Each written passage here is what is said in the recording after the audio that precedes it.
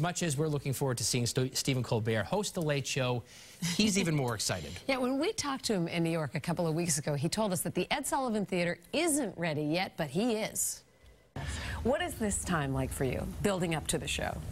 I'm like a horse at the gate, you know. I just want to go. Enough of the. I was talking to Jon Stewart about this a couple weeks ago because I'm like, I'm going crazy. He said, you spend too much time in the simulator. You've got to get on the jet. You know, that's what I feel like. I just want to go get in it and go.